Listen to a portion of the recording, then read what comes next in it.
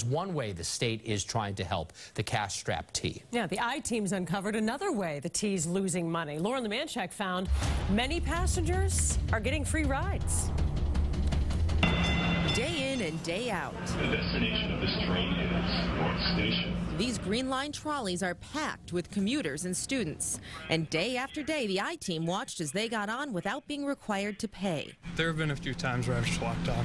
If a train is packed, and you just show them the card and they're like, all right, fine. We decided to ride the C Line to see if anyone asked us for our Charlie cards.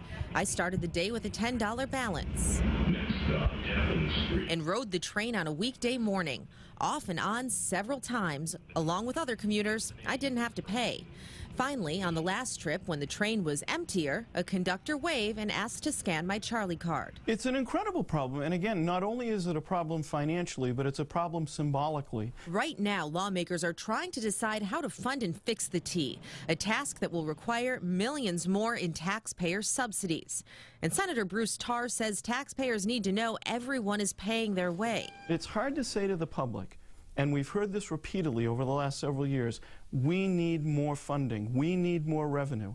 And then someone gets on the train and sees fares not being collected. They see video of people getting on and no one checking their fare. What do you say to them? We think, based on our fare revenues continuing to climb, we do believe the vast majority of our customers are paying their fare. Frank DiPaolo says more than half of all customers have prepaid monthly passes. The I-Team met up with him at the reservoir stop. Thank you. During what the T calls a fare collection blitz. On this day, staff scanned Charlie cards before riders got to the platform. Thank you. Most did have money on the cards. Thank you. Others were told to go to the booth and add more. But most days, this doesn't happen. Customers get on, like we did, with no one collecting. If we had to do this at all stations, we really couldn't afford to have the staffing.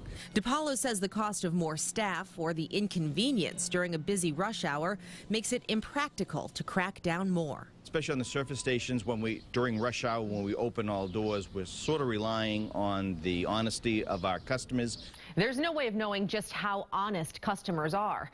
Fare revenue this year is up almost $23 million more than last year. And transit police sometimes go undercover to write tickets for fare evasion.